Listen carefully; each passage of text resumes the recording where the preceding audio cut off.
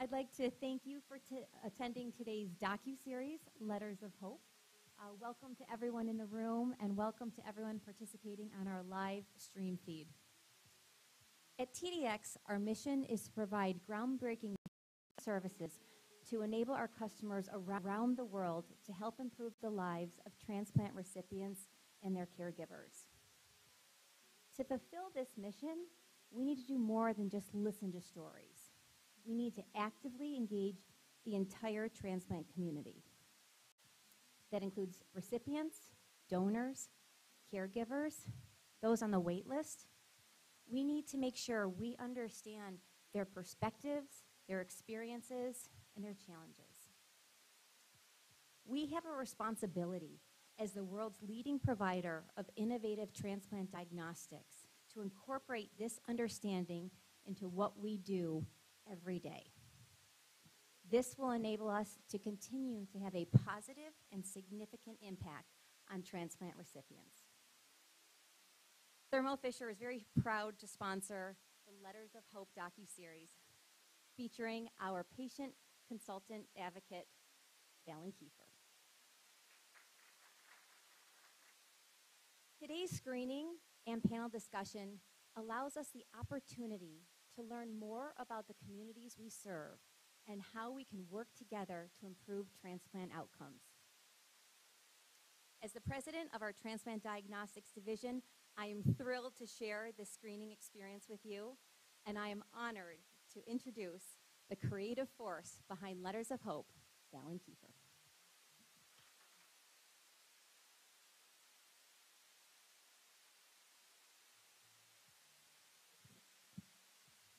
Thank you so much, Nicole. Hi, everyone, and hello to all of you who are joining via live stream. I'm so excited for today's event, and it means a lot to have all of you a part of the official release of our Letters of Hope docuseries. I've spent half of my life as a transplant recipient. For my first transplant, I was provided little to no resources and didn't know anyone else going through a similar experience. For my second transplant, I received a binder of information and attended a support group where someone got ill twice during the meeting, and I left scared thinking that that was going to potentially be my future. With this in mind, I wanted to create a patient-to-patient resource that I wish I had navigating this transplant journey from diagnosis to post-transplant care. I've tried to package my experiences in an honest and vulnerable way to address issues impacting our community. There are many chapters to transplantation. It is a lifelong journey and can be overwhelming. So that is why I wanted to break it down into 12 topic-based segments. So depending on what stage you're in, you can pick a topic, digest it, come back to another one when you're ready to watch more. This can be an intimate experience, watching it alone or with your family and friends. I also designed it so you can enjoy the whole docuseries like we're going to be doing today. My hope is that this will educate, inspire, and empower the transplant community. I'd like society at large to gain new insight and in turn have more empathy and be able to provide better support to those in need. I hope that the medical field will have a better understanding of what us patients are going through, and that these segments will spark meaningful conversations and hopefully lead to positive change within our community. This Saturday marks my 20th kidney transplant anniversary. Being a patient advocate is a really important part of my life. I'm so grateful for Thermo Fisher for believing in patient advocacy and affording me this opportunity to channel all that I've endured and learned these past 20 years into creating this evergreen resource for our community. I believe the impact and power of storytelling has no bounds. Our stories connect one another. They inspire us, they give us hope, and they make us feel not alone. I hope after hearing my letters of hope that you will be encouraged to write your own. I'm thrilled to now introduce Letters of Hope.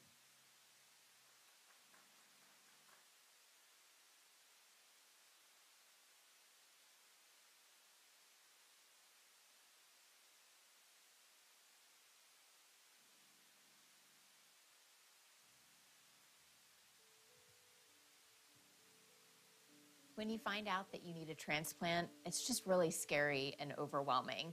It never comes at a great time in life. That's not how receiving a diagnosis works.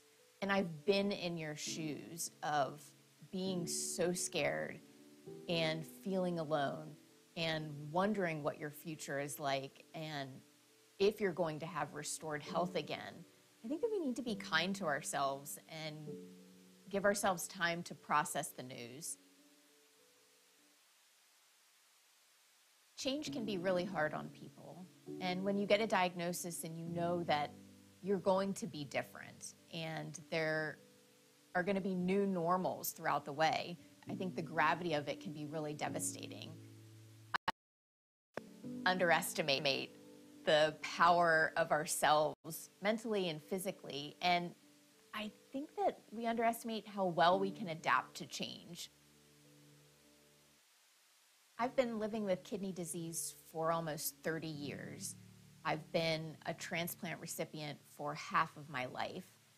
When I was a child, I couldn't see a future for myself. I didn't know anyone that was living a life that was joyful post-transplant. I went through my whole youth with many questions, feeling alone, and no support except from my parents. And now as an adult, experiencing what it's like having a community and a circle of support around me, it's night and day. When you're around people that get it, that truly get it, that you can talk about lab numbers, you can talk about the emotions of this journey, you really don't feel alone in it. And life can surprise us, because I never imagined that I would be healthy and well after receiving 2 transplants. And I think that's where hope comes into the picture, because we don't know the good from this. We know that challenges will come and that we have to endure a lot when going through a transplant. But there's things that can surprise us along the way. Like we can be surprised by how strong we are and all that we can endure. And if we hold on to that hope of the good that can come through all of this, it makes the journey a lot easier. And sometimes having that hope just helps us get to the next day. Receiving a transplant isn't a cure, it's a lifelong journey. And I've been fortunate to get to that other side and be able to experience life post-transplant. And I'm in awe every day by how transformative this journey has been. And my wish for you is that with a sense of hope and surrounding yourself with a wonderful community of others going through the same thing, that you too can live a fulfilling and joyful life post-transplant.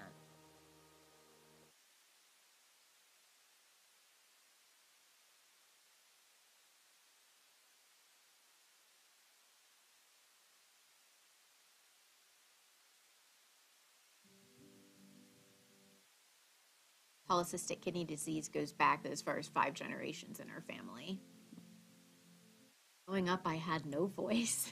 I didn't know anyone else going through our disease except knowing my mom had it and I had family members that passed away. But the unique thing is we didn't even talk about it within our family. It's like I got sick and we dealt with it. As a child, finding my voice could have been if I just saw someone else that was going through the same thing, and that could have made me not feel alone. Absolutely. So there's different levels of finding your voice, whether it's seeing commonalities in somebody else, whether it's the ones that are actually standing up on a stage and advocating for the community as a whole.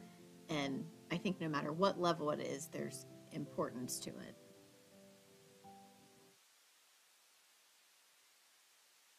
When things appeared, because they did, I can't describe how devastated I was. In our adolescent years and teenage years, I'd finally go to doctor's visits and the doctor would say, well, how is she? And I'm like, and then I'd explain how she is. Like you'd sit there and then, or even if how are you? She'd go, like, Mom, go ahead, answer for me. She was my mom, my friend, and took on the caregiver role. I was still the person that answered the questions, took the notes for her medicines and everything. And your dad, you know, he's a rock. Absolutely. She got her voice from right after she got her transplant, and when a nurse came in and she told Valen the medicines to take, and I'm like, okay, what's that and what's that? And she's like, no, this is Valen. If she wants to succeed with this, it's your role. I actually trusted it because she was by this time on board and she was absolutely ready to handle it. Now I feel Noah being my caregiver, it's more of a partnership because I'm an active member. And I think sometimes finding your voice could be as simple as seeing yourself in someone else, meeting others that walk in your shoes, about to go through what you are. The comfort in that is huge, just that you feel seen and heard and see somebody that's post-transplant and say, okay, if she can do it, I can do it. And that in itself can give you hope. A young York County woman has spent most of her life struggling with an incurable kidney disease. Now her story is being told. Valen Keefer, she's a patient advocate. Valen Keefer, she's had not one but 2 organ donations. Finding our voice doesn't necessarily mean it's speaking and sharing. I think it can come out in other beautiful ways.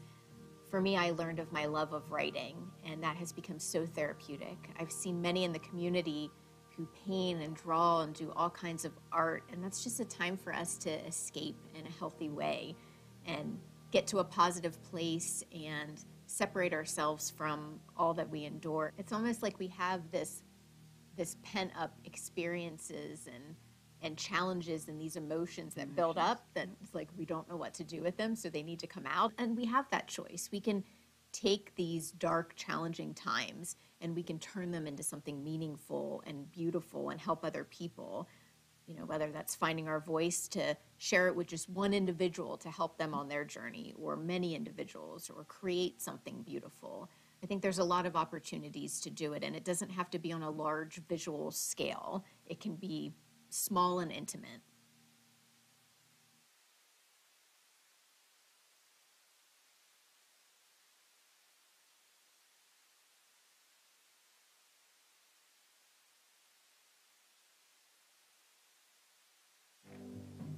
Advocating for yourself can feel like a full-time job sometimes. You're dealing with your sickness and your appointments and your normal day-to-day life of cleaning your house and making dinner. And when you're navigating all of this, you're doing this a lot of the times not feeling well, and it's hard to find the energy to do everything. Advocating for yourself is speaking up, knowing your body, explaining how you feel, explaining the importance of certain care that you need. When I go to the emergency room, I advocate for myself by having a spreadsheet that lists out all of my medicines and allergies and surgeries. Having tools like that to be able to help others understand my health history really quickly when I'm in an emergency state. And when we meet a doctor or a nurse for the first time and we're in critical need of emergent care, it's really important for us to be able to be confident to share what we go through in our condition with other people, because we've lived this journey for so long. We know it best. We know how we feel. We know how our body has handled certain instances. Like when I had repeat sepsis episodes, I knew how my body would respond to that. And it was important for me to be vocal and be able to share that with the doctors caring for me of this is what happened in the past and this is how I usually respond to it. And they can't predict that when they're just meeting us for the first time. And I can tell you from personal experience how important it is for us to listen to our gut and follow our intuition. There's been instances where I just had a feeling something wasn't right. One of them was when a nurse was changing the bag on my IV pole, and the room was dark, she left, and I just had a feeling something wasn't right. So I told my parents to turn the lights on, and they turned the lights on, and my IV tube wasn't primed. And if I didn't follow that gut and take action on it, there could have been severe consequences that I would have had to deal with. When I was really sick and kept getting repeat sepsis infections, we were doing tests after tests and we just couldn't find the root cause of them.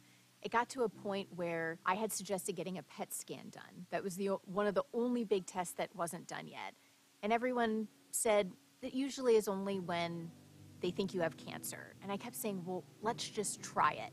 And it was my intuition that we needed to just try something else, and that determination to just keep going.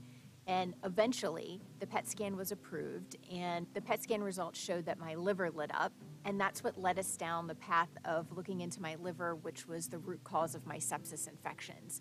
And if I didn't listen to that inner voice and follow my gut and really push and be an advocate for myself, it could have taken longer, or we might never have found the reason for my repeat sepsis episodes. So I think just hanging on to that and not giving up, even if it takes a while to convince others to listen to you or even believe what you say, our voice, our patient voice, is so important in this journey because it's our path. We live it, we understand it better than anyone else, and it's important for us to just continue to speak up.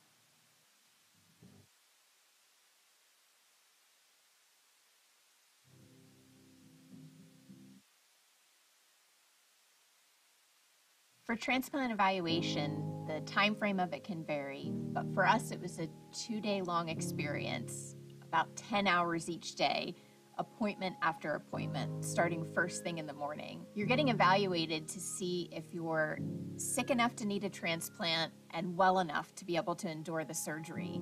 And this whole time that you're going through it, you're severely ill.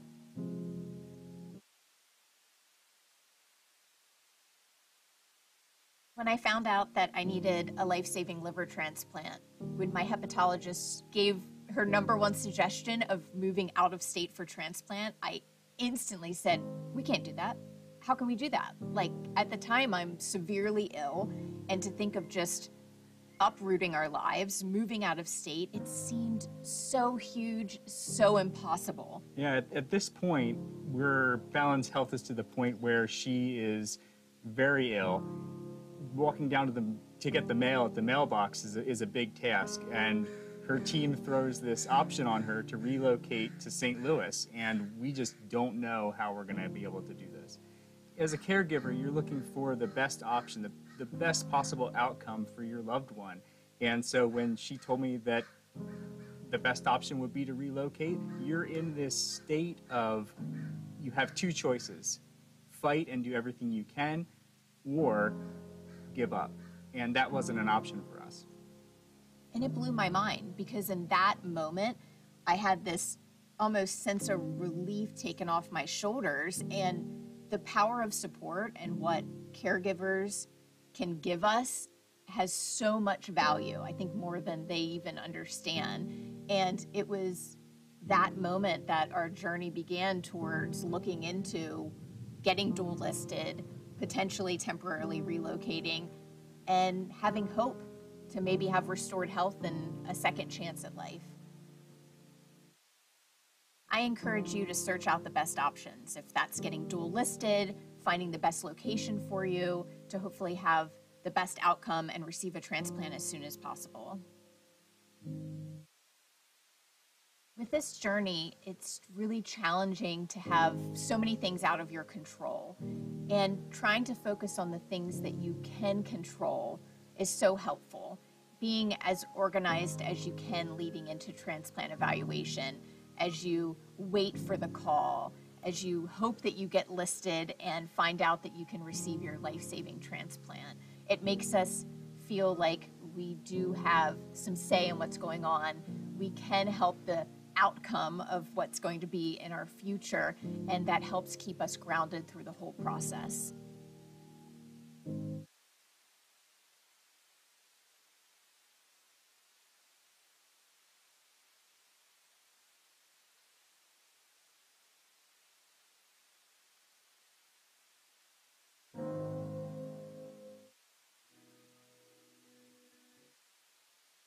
What I always find interesting about growing up with health issues is that I don't think I ever expected to find someone like Noah to be able to step up and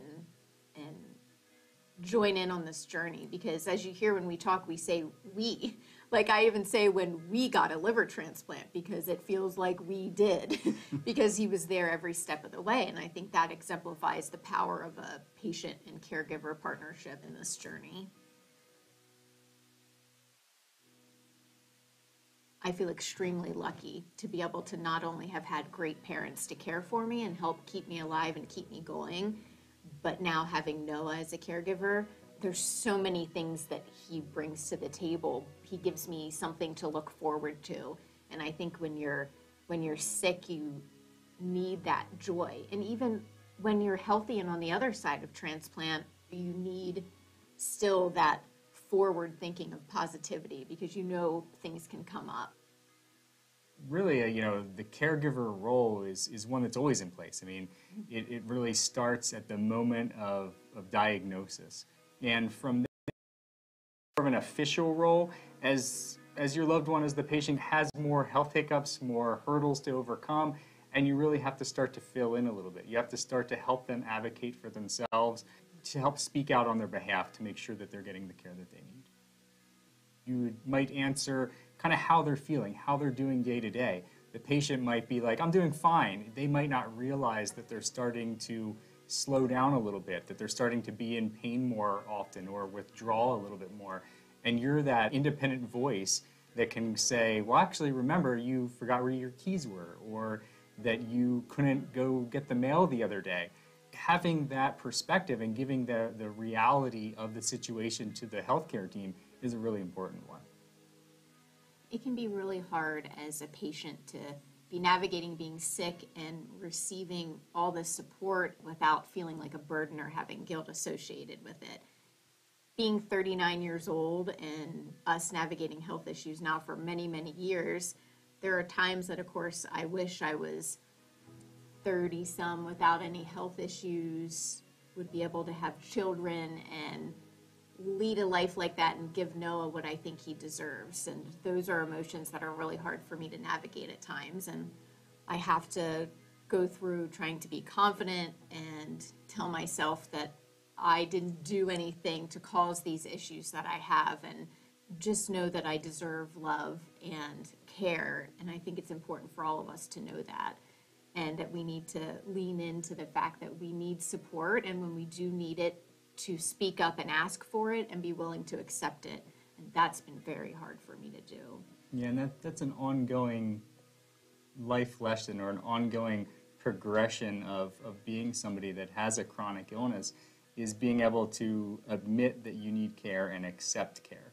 And I know, Valen, it's something that we've struggled with as a team, and there's times where I want you to do less and you want to do more because you're trying to take some ownership of your care. But like you said, and like you and I have talked many times, this isn't something that you had done to yourself. This is, a disease that has caused this issue, and there's nothing you could have done to prevent it. And in a relationship, I think you go through those times of where I think he deserves better. And that's just so terrible to think of yourself and put that emotion on yourself with everything else that you're navigating. And it's not easy to sit there and be so sick that you can't do the things, and then you watch him taking on more and more tasks. And like I tell Valen, I mean, that's my role. I signed up for In Sickness and in Health, and that's what I'm doing. I'm here to help you do this. And you have to realize your limitations as a patient and ask for help from your caregiver so that you actually don't add more stress to the situation. I think that's why this is a team effort. Yeah. Even though he's a caregiver caring for me, it's important for patients to then know that they need to care for the caregiver as well. That's a necessary thing to do, because me as a caregiver, your loved one is fighting this battle, and you want to be there to be a champion for them, even if it's just to hold their hand. And the reality of the situation is you can't care for somebody if you're not at least caring a little bit for yourself. But in that moment, you're blind to that, and you need that other person to say, look, go get yourself something to eat. You're not looking so good. Like, go just relax, hang out. I'm where I need to be. I'm around the people I need to be around.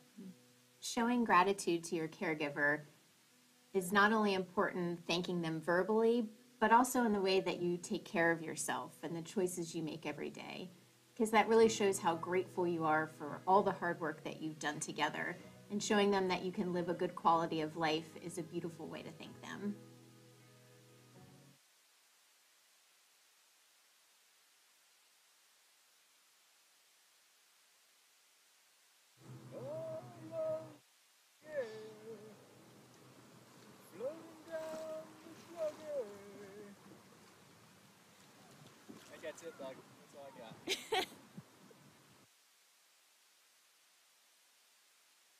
When you're in need of a life-saving organ transplant, the wait list is something that we all deal with. You sit and wait in limbo for the call.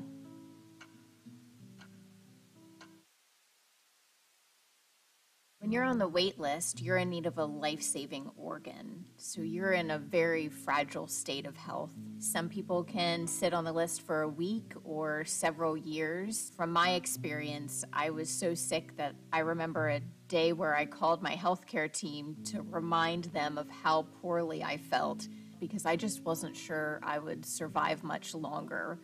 During that time frame, you have such a close connection with the possibility of death, knowing that you're in a stage that if you don't receive a new organ, you're not going to survive.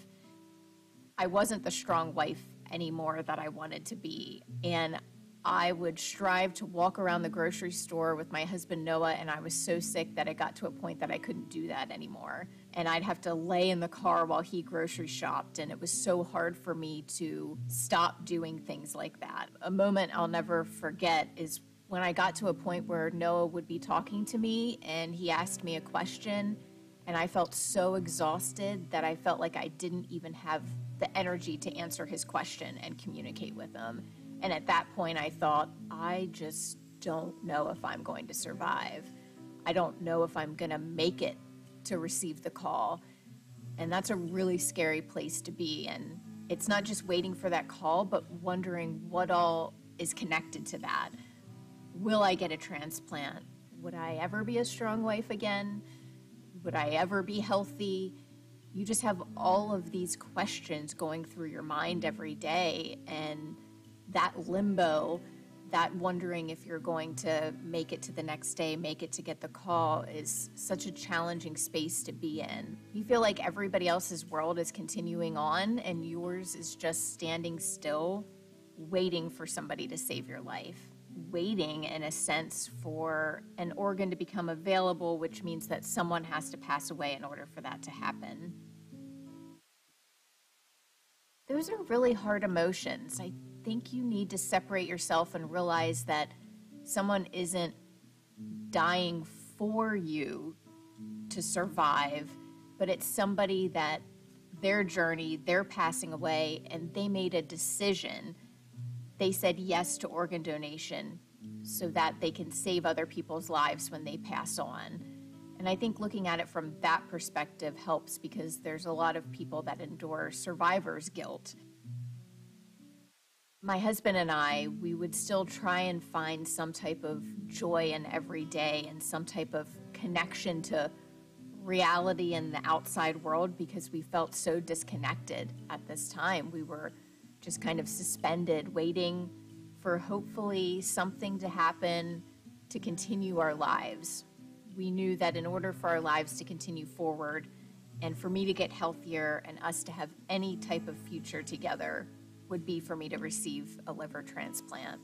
We found a sweet little coffee shop that we really loved, and we would try and go there when I was feeling well enough. And I remember that week before transplant, my phone is next to me at all times. I had a little carrying case that I would carry it with me all the time so it wouldn't be in my purse, so I wouldn't miss a call. I mean, that's how important it is. If you miss the call, you miss the transplant.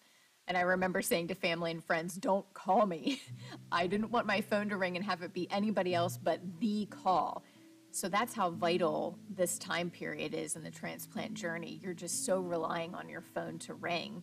But if we could get a moment or two each day, a healthy escape to bring a little bit of peace to ourselves, it was helpful. I don't know that we were successful in doing it every day, but I know that these small moments helped just let us breathe for a moment and give us some hope, and to just trust the process and that everything would be okay. And it was good for us to get out, to get some fresh air, to feel like our world was normal when it was the furthest from normal than it's ever been. And I think being able to have that healthy escape was really helpful for us.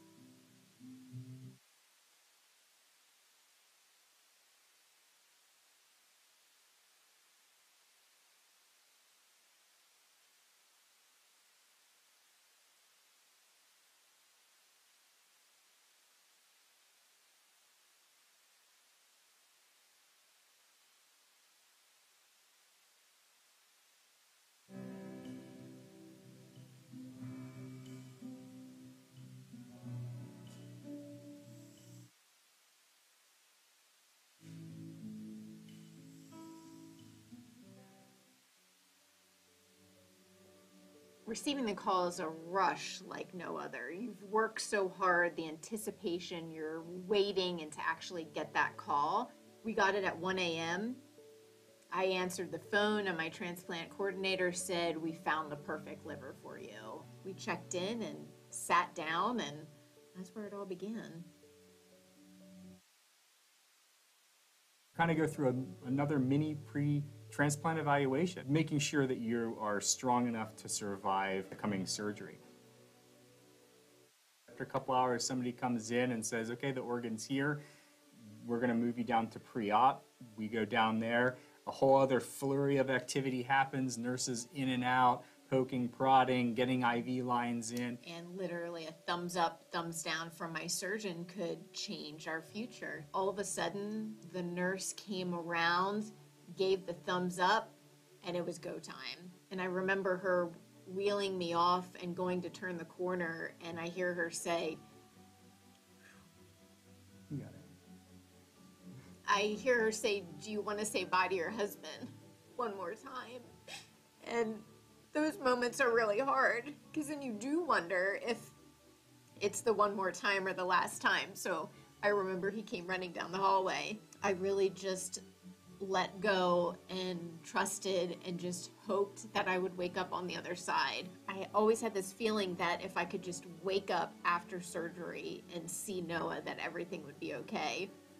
Remember, I was in the operating room and it's quiet and all I'm doing is watching everybody intently doing their job, and I'm thinking, okay, this is happening. So I said out loud, "Everybody's feeling positive today, right?" And everybody kind of smiles, and then a nurse came over to me and she looked at me directly in my eyes and said, "We all love what we do and we all love being here." So my first memory after transplant is waking up, and all of a sudden the first thing I see are silhouettes of my dad and Noah walking in the hallway to enter the room, and I thought, no way, I did it. The double doors swing open. There she is, awake, not intubated. Looks fantastic for just going through one of the biggest surgeries your body can endure.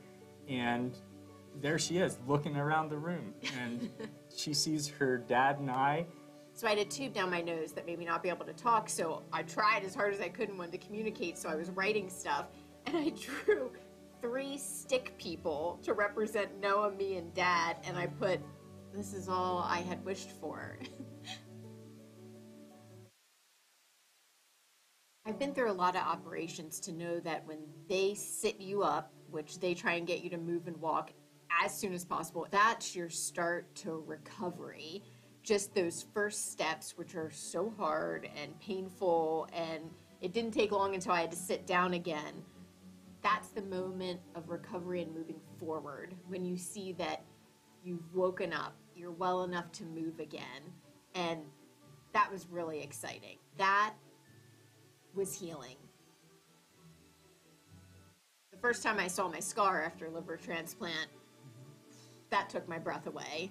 My body really transformed because I was super swollen that I looked pregnant. Mm-hmm. I was like, this is my new liver baby. Mm-hmm. So you just have to like roll with things and realize that you're gonna have transformations of yourself physically and mentally after the surgery, and just knowing that time will heal. It's your critical healing and recovery when you're in the hospital. And then once you get released, you go back to clinic twice a week. You get labs twice a week. You take vitals every hour. You're taking meds. You're recording weights, temperatures, blood pressure, caring for the incision. I mean, that was our big thing, because nothing can derail a successful recovery like an infection. The big thing for us was, again, trying to control these pieces that we could try to control, to feel empowered in her health and in her recovery. It's amazing because life just continues to go on. We worked so hard throughout this transplant journey to stay well, get us to the next step, closer to transplant. It's important for us to be able to trust our healthcare team and trust the process and know when we have to work really hard, and then know when we have to just let go and put it in the hands of our surgeons and doctors and nurses.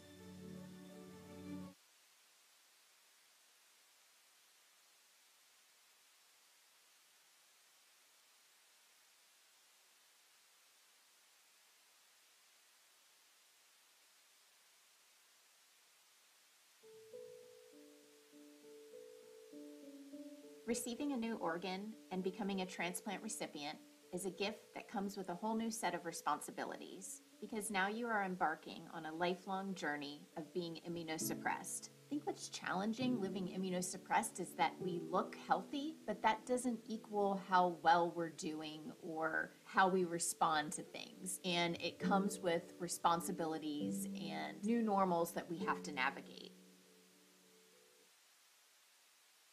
When you receive a transplant, it is a new organ and a foreign object in your body.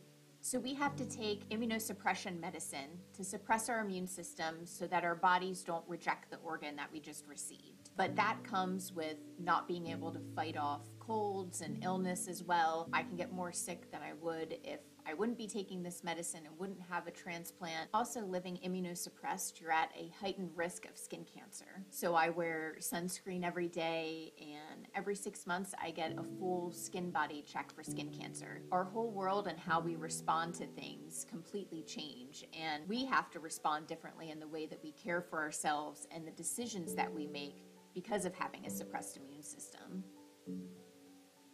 Another important part is for us to embrace that this is our new world, and a big part of this is for us to take ownership and speak up and be okay with this transition in our life and know the importance of us advocating for ourselves every day, even though some days it can feel exhausting to continue to ask if somebody is sick before you go over to their house, or to have to re-explain to a family member or friend that you just think by now they should know and understand.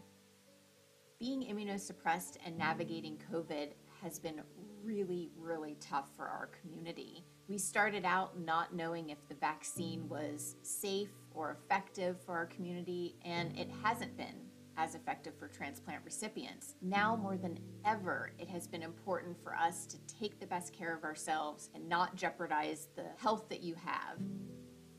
I take pills 3 times a day, around 20 total per day. 2 of the medicines is anti-rejection. I also have epilepsy, so that's some of the medicine. And when you have a transplant, sometimes other complications come from it. I have high blood pressure from my polycystic kidney disease and take medicine for that as well. So it's a variety. There's some anti-rejection, and there's other pills that come along with receiving a transplant, like supplements and things for my overall health. I mean, these pills are vital for our transplant, the longevity of our transplants, and it doesn't limit your quality of life in the sense of travel. For me, I'm really organized before we go out in our RV and go anywhere. I have individual pill cases for every day, because if I don't have my medicine, I can't go anywhere. It is vital. It's something that's a part of every day, and it's the big component of what's keeping you alive. I know heading into transplant, it can seem really overwhelming to navigate all the medicine, know the checkups that you have to do, but it just becomes a part of your life, and I look at it as an opportunity that I have to take the best care of myself and show my gratitude for this second chance and gift of life that I've been given.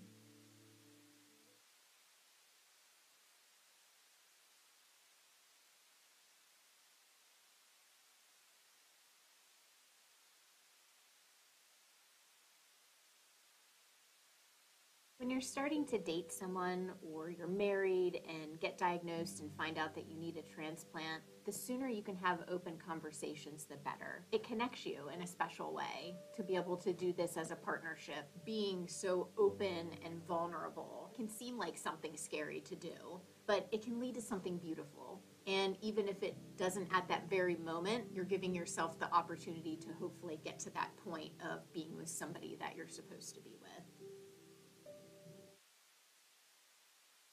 The way that Valen and I met was through a mutual friend that kind of took us along to a place where her and I first laid eyes on each other. He asked me, can I Can I get you a drink? And I said, no thanks.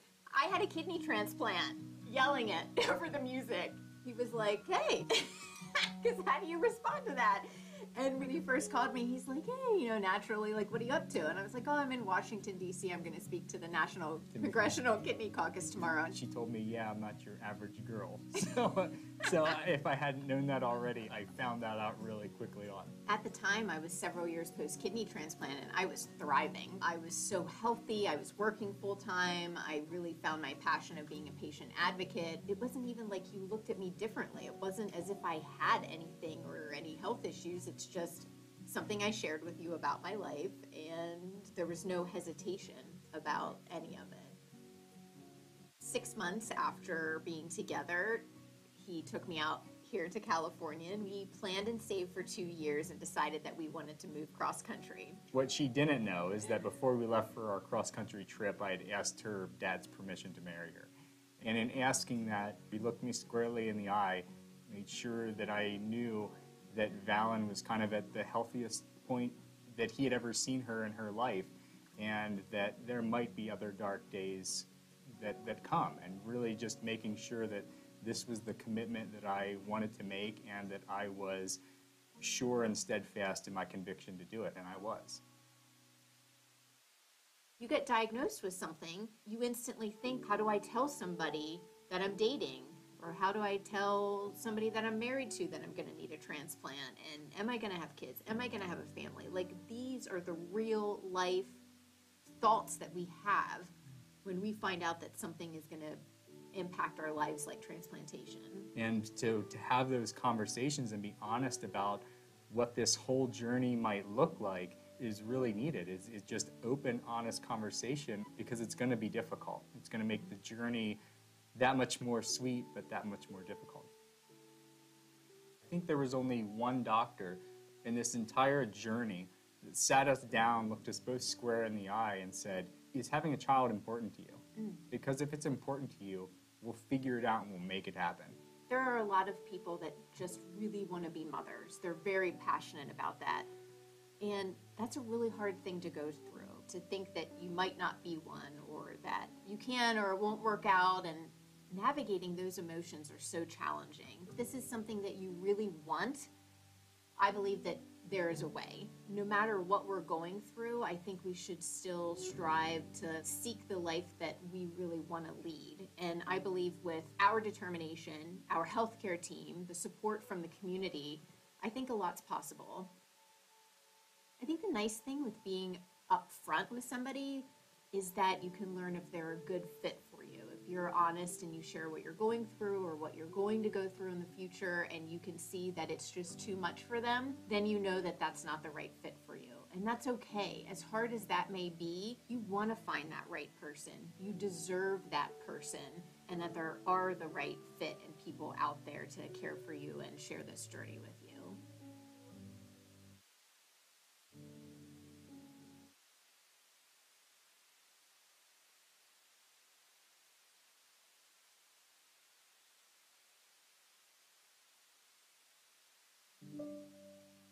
On our transplantation journeys, we are bound to hit some bumps in the road.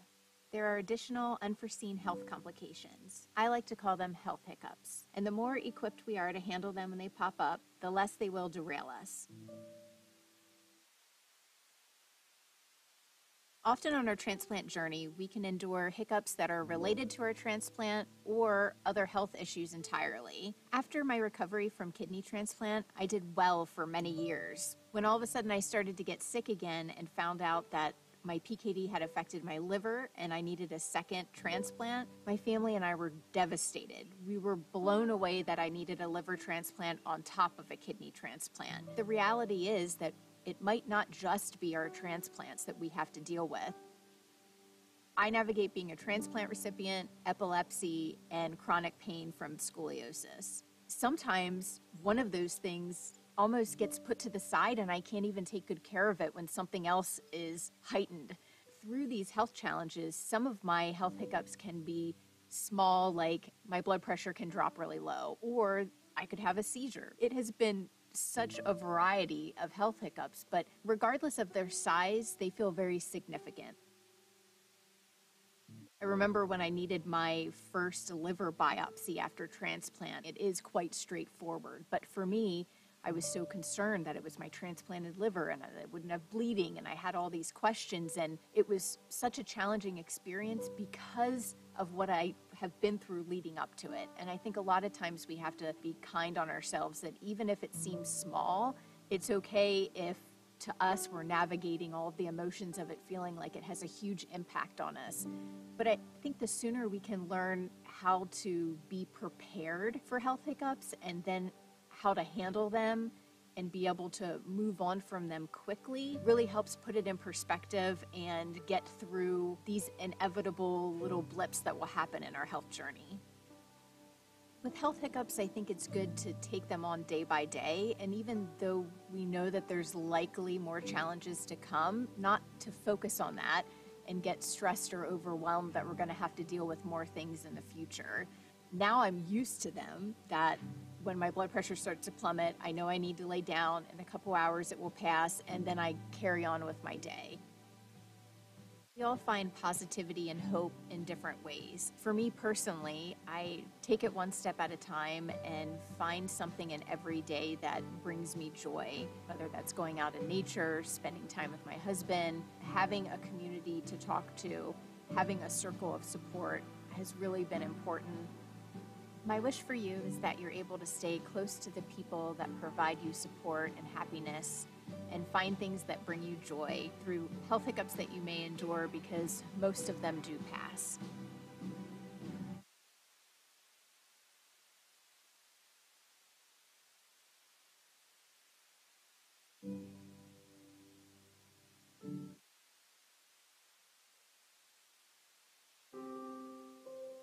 In the transplant community, one thing that we all have in common is our scars. But the scars that we don't talk about enough are the scars on the inside, the ones we can't see. So it's especially important for our community to shine a light on mental health.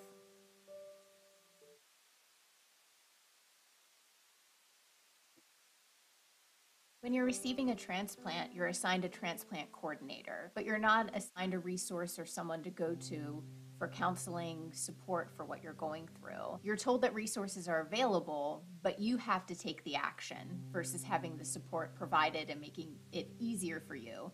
This is a topic that isn't always easy for people to talk about. And it's not just for the recipient ourselves. I think it's for our care system as well, for our caregivers, those who support us, like family and friends. I remember having a conversation with my mother-in-law when I was getting close to receiving a liver transplant. I was on the wait list, wondering if I was going to get the call and survive. And I asked my mother-in-law if she thought that Noah was thinking that I was going to die. When you face death, it's inevitable that you're going to look at life differently, that you're going to have things to process that you may never be able to fully process. I think part of transplant evaluation should be an appointment with a therapist, a counselor, to discuss what you're going through. This is a life and death situation, and it would really make a difference in how we're able to navigate the journey, recover, and the quality of life that we could live post-transplant. When I was young and I'd see other people without any scars, I'd think back to when my back didn't have any scars or my abdomen didn't. And I think it's important for us not to look back on our journey and look forward on it. And because of these scars, we're able to have a future and look forward to things. I was the young person that was ashamed of my body, and now I'm proud of what my body has been able to go through. It's important for us to be proud of who we are, proud of what we've been able to endure and overcome, and embrace this as a beautiful part of our health challenges. It's completely normal to feel scared and overwhelmed and confused about your future when you're heading into transplant, post-transplant, the long journey of living immunosuppressed. Group sessions are really impactful because we can share experiences, find common ground with other people, seeing the commonalities between us, the variety of our journeys, and how many people have gone through similar things, and how many people are doing well and living a good quality of life post-transplant. And these type of conversations really help us navigate the hard times and give us hope to keep moving forward. Sometimes we have to come up with ways on our own to cope. For me, before liver transplant, every morning I'd listen to the same song and I'd visualize myself healthy and happy, and that gave me something to look forward to and something to work towards. The truth is, on this lifelong journey, we have to deal with questions and concerns our entire life, like how long will this organ last? Will I need another transplant? And it's important for us to be able to be comfortable to really share what this journey is like and embrace the things that we have to deal with. And I think that's the importance of us being open about it and having people that will listen and understand to help normalize what we've been through and help give us comfort, and that there's a purpose to this journey and a bigger picture and reason for all of what we're going through.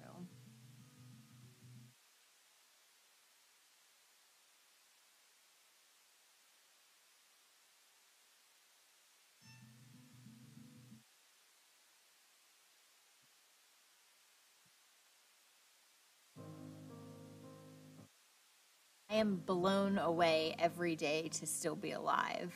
It's still amazing to try and grasp that because of two selfless organ donors, I sit here today extremely healthy and happy, and their gifts restored my health and have enabled me to live the second half of my life. I met my kidney donor, Sally, when I was in 8th grade, and when she found out that I was really sick, she stepped forward and got tested to be a donor. She felt a calling and like she was the one, and she wound up being an extraordinary match, and we would have never imagined her gift would have led to me still being alive at 39 years old today. It's just extraordinary, the people that do this, that selflessly give of themselves to give someone else a better life. I try and show Sally my gratitude through action by the way I choose to live my life, the way I strive to help other people, and really just live the fullest life I can. And we recently went on an RV trip, and I was texting her on the way, telling her what we were doing, and was excited to be going and seeing new things because I can do those things because of her. And it's amazing to continually be able to show her how impactful her decision and her gift has been. We get asked questions a lot in life. And when you think of going to the DMV, and one of the questions you get asked is, would you like to be an organ donor? Check yes or no. There's a person out there that checked yes and chose to be an organ donor. And because of their decision, you have something as precious as a second chance and a gift of life. It's a whole other set of emotions to receive a deceased donation like I did with my liver. I don't know who they are. I don't know who my donor family is. But I just really wanted them to know how grateful I am. And I've been thinking lately about writing them another letter to let them know the extraordinary life I've been able to lead these past several years because of their loved one. The ripple effect of good that has come from my 2 transplants is just beautiful. And having that opportunity to become a woman and fall in love and get married, all of those things that we just didn't even know if they were going to be possible. I think most importantly, I've learned the value of the quality of your life versus the quantity of it. Because there were a lot of times that I just wasn't sure how long my life would last. And now, having all of these extra years, I'm putting all my energy into making them the best and having the best quality of time that I can while I'm still here. I'm so thankful for all of the challenges and the trials that I've been through, because it's shaped me into who I am today. And I'm really proud to be a double transplant recipient and to have a connection with life and the meaning of it that I wouldn't have otherwise.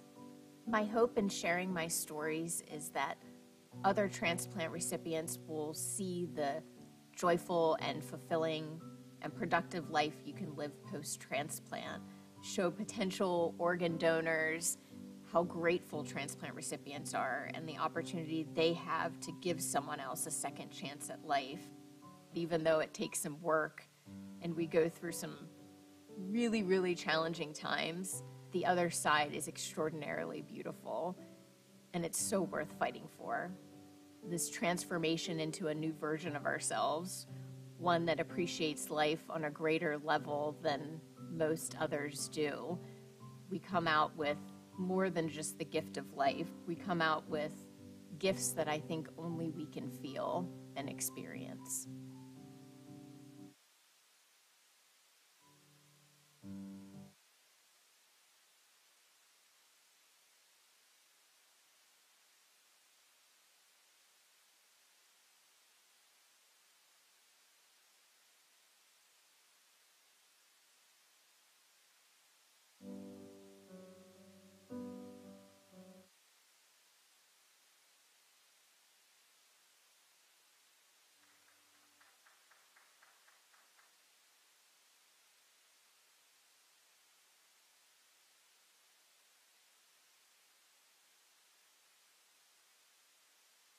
Good afternoon, everybody. My name is Chris Lawrence, and I lead medical affairs for Transplant Diagnostics, as well as being a practicing nephrologist. First of all, let me begin by congratulating Valen on the Letters of Hope Docuseries, which is an amazing achievement. It provides an in-depth insight into the day-to-day realities for transplant recipients, and I think it deserves another round of applause.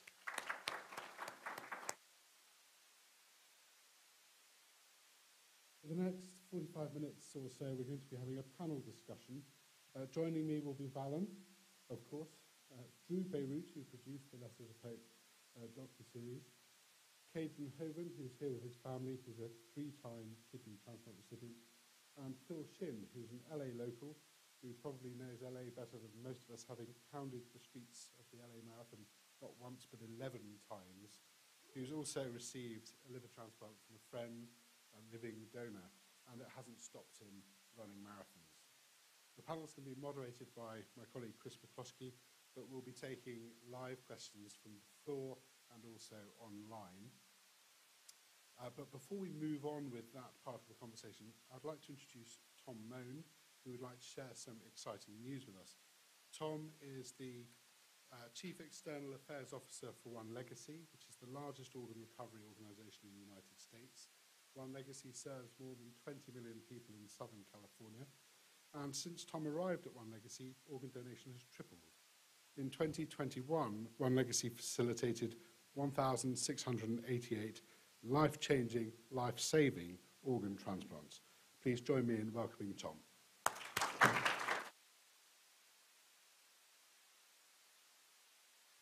Well, Valen, thank you.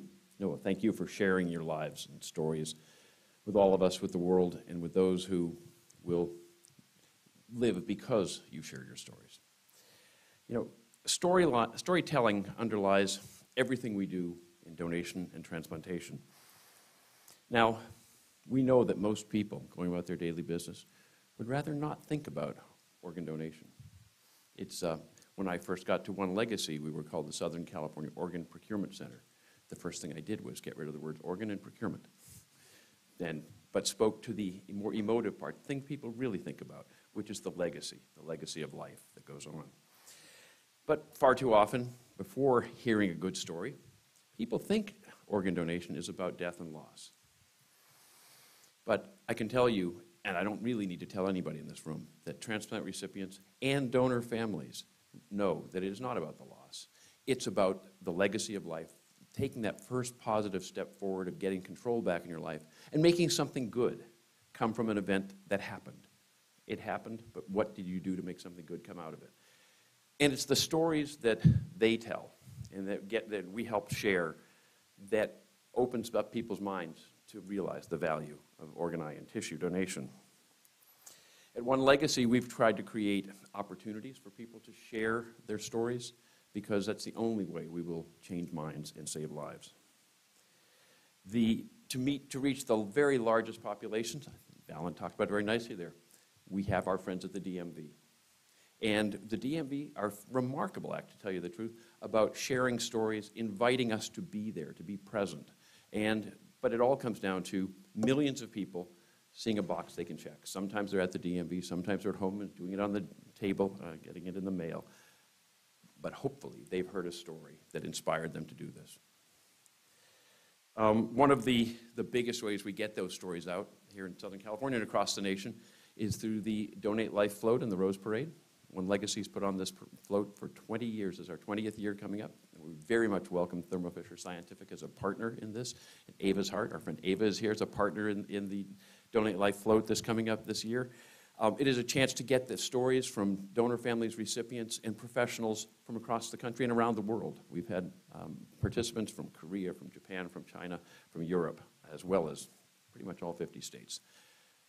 And those stories are told by donor families whose loved one is honored with a fluorograph on the float. They're told by riders who have received a life-saving transplant. They're told by walkers who been living donors, donated a kidney or a piece of a liver, or their recipients, and prove that you can donate an organ, get transplanted, and wake up at 5 o'clock in the morning when it's 30 degrees in Pasadena, walk 5.5 miles when it's 70 degrees or 80 degrees when you're done, and live to tell about it, in fact, celebrate it and share that story. Last year, we received 1.5 billion media impressions from the Rose Parade Donate Life float alone. So it is a way to get the stories out there to a very large world. Of course, we also use things like Donate Life Hollywood, which we were doing some work on the other day, and we'll have the Donate Life Hollywood Inspire Awards coming up on the 25th of this month. If you want to go, let me know. And they'll be held in Hollywood as they are, and we'll honor shows that tell the story right. The Resident TV show actually produced probably the best episode of organ donation ever done in any media. And Grey's Anatomy made up for all the crappy ones they did in the early years before they met us. We try to be helpful. We don't send too much flame mail. We mostly like to work with writers, producers, directors to get the story right, to know that the human story, the story that Valen tells, is far more dramatic than the kidney that's stolen out of the ambulance at the stoplight and transplanted in somebody's garage, because we know that happens every day. So these are, but that's a way to get stories at the mass and at the highest level and across the nation. At the end of the day, it's the personal stories of donors, donor family members, recipients. We and all of our organ procurement organization colleagues have ambassadors who go out and share their stories around the communities at large. And these are, sometimes they may end up on the float and they may be publicized in media. They may be stories of an honor walk at a hospital that actually got into a script of a TV show. And we thank the good doctor for that and a few others for the same sort of thing. But it's the personal story of an individual. And our ambassadors are out at grassroots programs everywhere. We had a case recently, the first time we were back doing tabling at the Inglewood DMV, a largely African-American community with a large number of people waiting. And a gentleman walked by our table and saw the sign and said, One Legacy or Donate Life. And he said, I'm not going to be an organ donor because our people don't get transplants. One of our ambassadors at the table, who was also African-American, like the gentleman, said, really? Because I'm African-American, I'm your people, and I got a transplant. He said, really? He said, yeah. What'd you get? Well, I got a heart transplant, and she told her story. He said, well, I'm going to register. And 10 people in line joined him. Well, that's 11 registrations. It may not be the 18 million Californians who are registered, but that is a drop in those stories are drops in the pond that ripple. They ripple through families. They ripple through communities. And they ripple because they ripple so strongly because they speak to that incredibly powerful emotion that is unique to our element, our work in the healthcare world. That place where the raw emotions of loss of someone who's passed away, or in the potential life-saving of someone who will pass away without that gift of life. And both of those events coming together at the one time, and the one thing that we know comes out of that is caring, love, compassion, and gratitude. And I will tell you my experience of 22 years in organ donation, I'm not sure who's more grateful, recipients or donor family members. And if we can share those stories, we can end the 20 deaths on the wait list every day, and we can help get the 106,000 people transplanted. And I will just finish by saying I personally and One Legacy is incredibly grateful to be partnering with Thermo Fisher Scientific and Valen to share these stories and get the message out even more broadly in our world. So thank you very much for inviting me and allowing me to be a part of this. And again, Valen, thank you and congratulations on an amazing storytelling.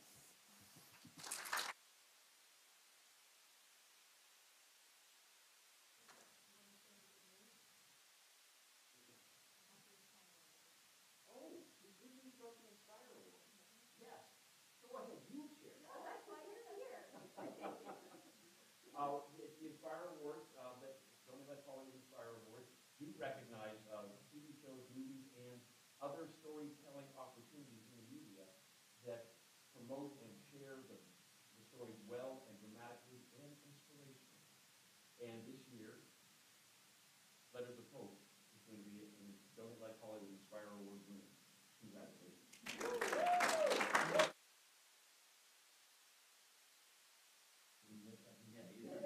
Say that again. I can say that again.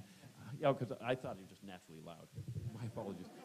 Yeah, I am very, very pleased to say that on August 25th, at the Donate Life Hollywood Inspire Awards in Hollywood, where they should be, Letters of Hope with Valen Keefer, with the help of our friends at Thermo Fisher Scientific, is receiving a Donate Life Hollywood Inspire Award because what's more inspiring than what we've just witnessed?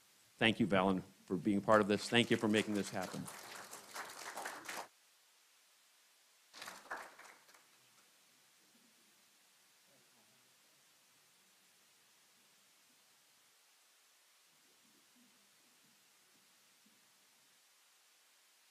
Everybody.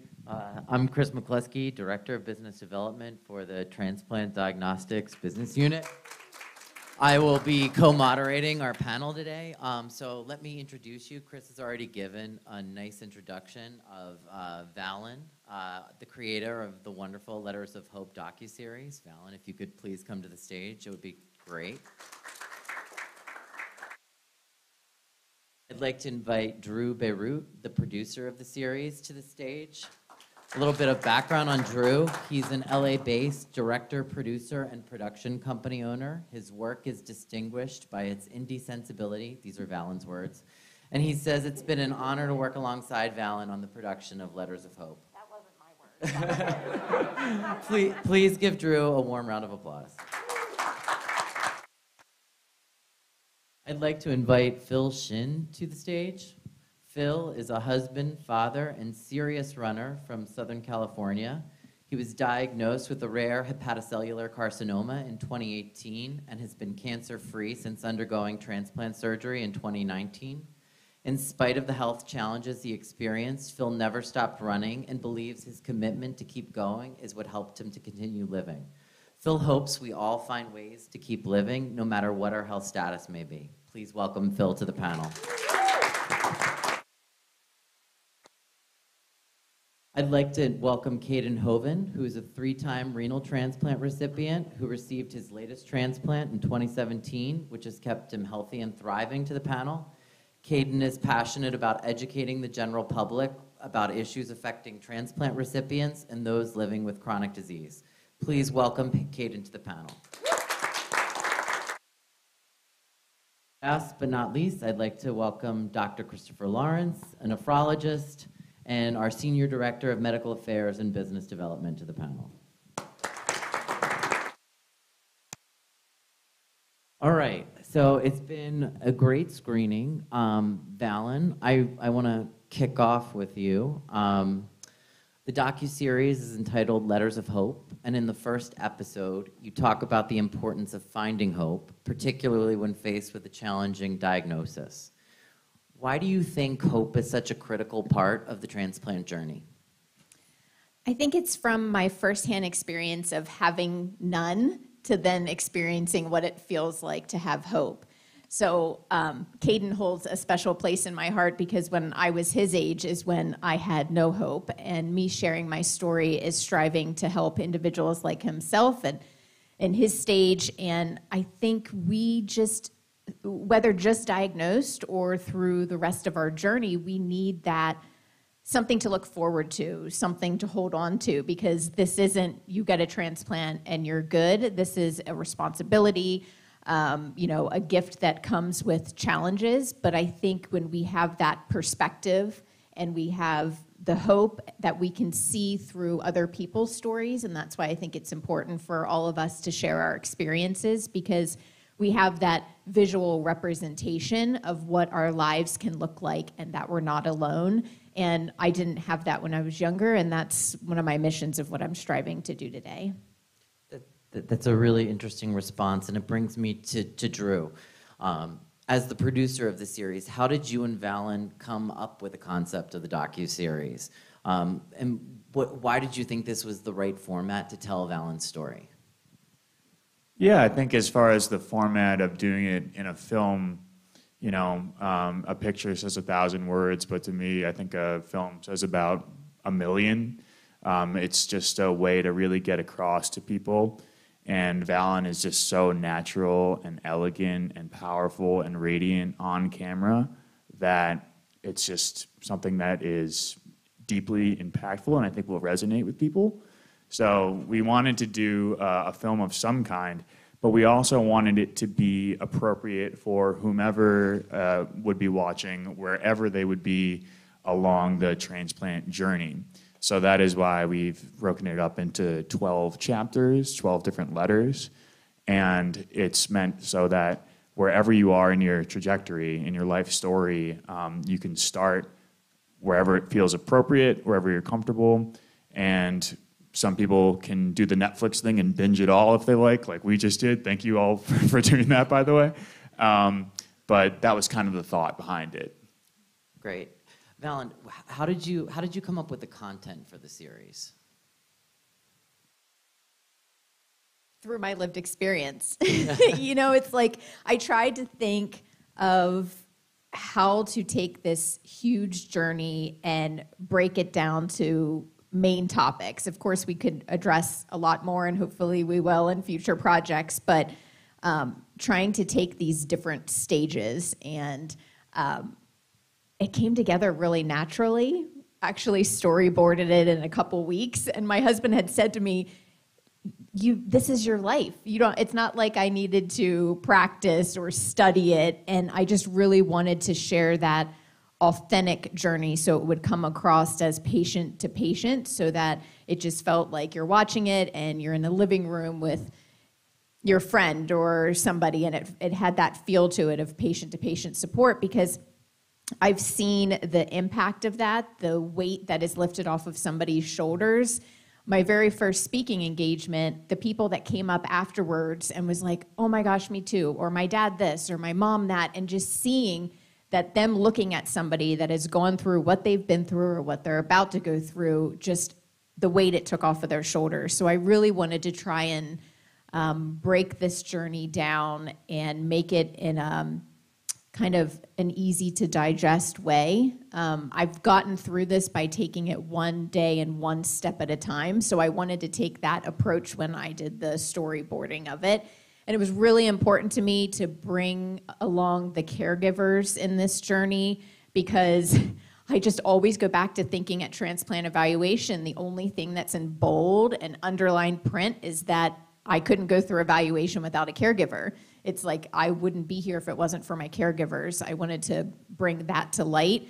And I also wanted the opportunity when assembling the topics is addressing things that I wanted to bring to light that I don't think are talked about enough. Either there just aren't necessarily comfortable maybe conversations for people with dating and family planning, and also mental health is really important to me, and I was really grateful to be able to discuss that and bring it out in the open. Well, that brings us to my next question, which is about finding your voice. So, Kaden, this one's for you. In the second episode of the series, Valen talks about the process of finding her voice after her first transplant at 19 and how it led her to discover this passion for writing.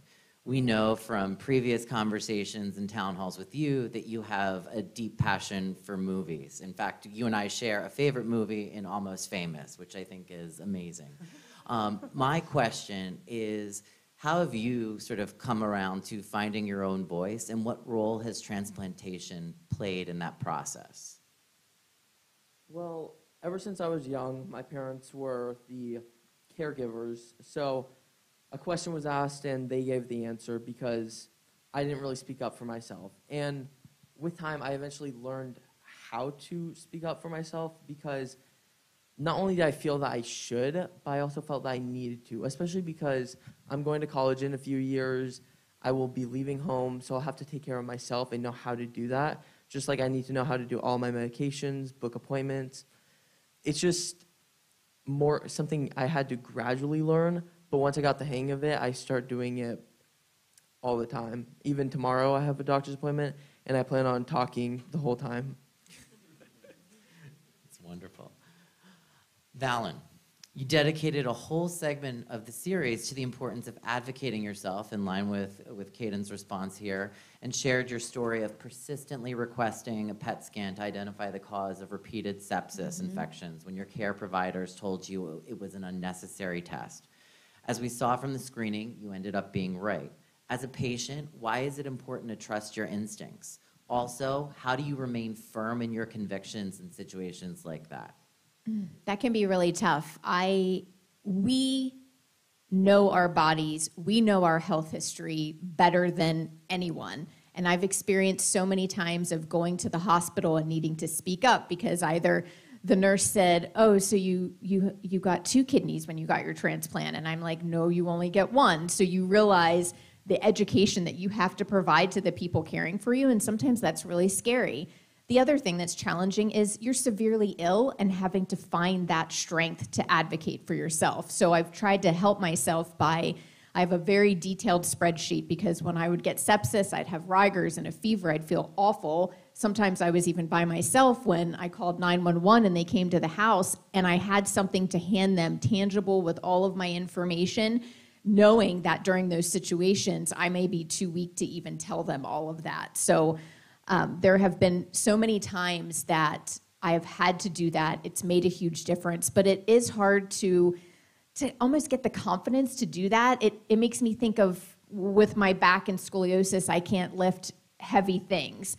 And I have to ask for help while traveling for people to get my luggage off the carousel. And that sometimes you're just like, you have that pause where I'm like, okay, you can do it, just ask. You kind of just need to like almost encourage yourself, and I still even have to today, but I have witnessed time and time again that there's been moments that it's even saved my life. So it's so important for us to understand this is our journey. It's really important we speak up and just trying to almost like support ourselves and knowing that that's the right decision. And there's been times where I've just really had to try and encourage other people to get on board and trust me, Totally understand. And Phil and Caden, I would love to hear more about your experiences. I mean, it would be great if you could share sort of an example of how you've advocated yourself and some of the challenges that you face when having to be your own best advocate.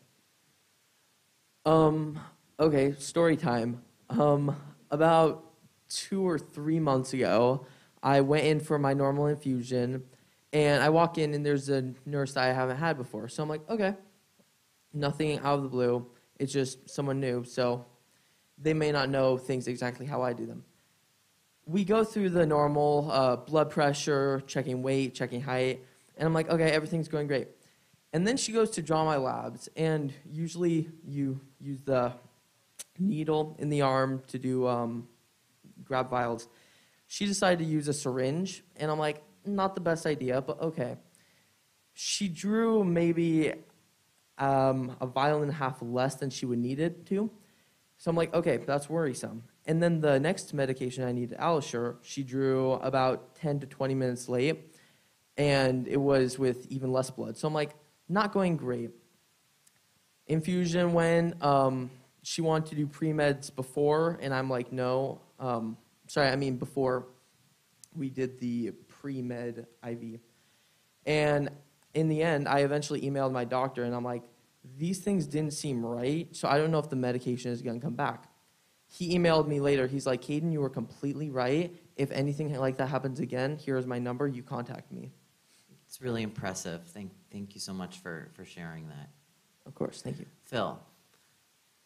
Yeah, I have one that was actually quite frightening and very frustrating. While we're going through this journey of waiting for your donor, in my case, I knew that my only option was a living liver donor transplant. So we knew that we had a number of people who submitted themselves. So we're just going through the process of just waiting. And I shouldn't just say just the process, because it's agonizing, absolutely agonizing, because you have no idea when you're going to get that call. It wasn't until I had always expected that my transplant coordinator would contact me and say, hey, we found your match, and you're going to be scheduled for surgery this date. That never happened.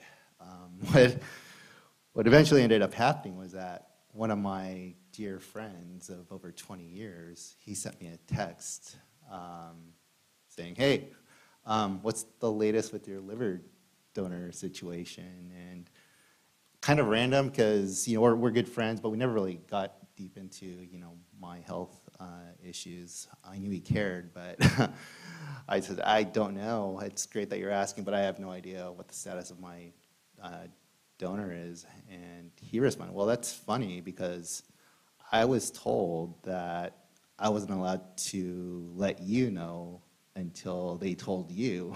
And I was confused because this is the first time we ever talked about my transplant. And I just responded, what are you talking about? And then he responded, I'm your donor. I said, wait, I dropped the phone. I obviously just went through the full gamut of emotions, but then I just realized, wait, I thought my transplant team was supposed to contact me. Well, it turned out that he had been told that he was going to be my match for well over a week.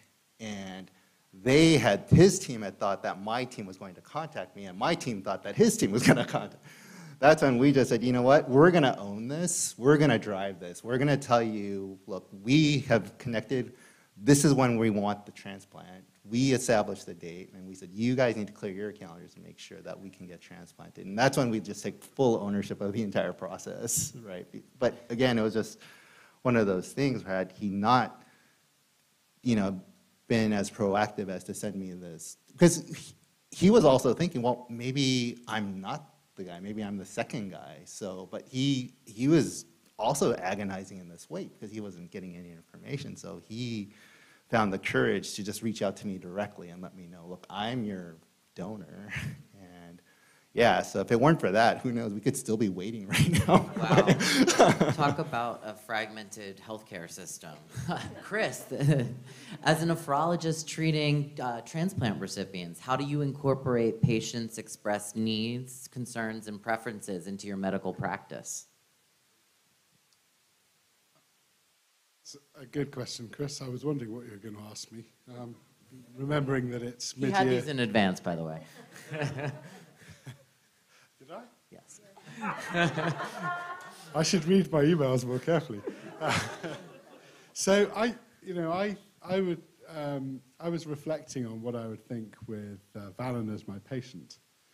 And I was thinking that no matter how demanding Valen could be, and I imagine she could be quite demanding, I'd much rather have the full engagement from somebody that I was working with than somebody who doesn't come to clinic, who doesn't do their labs, who doesn't take their tablets.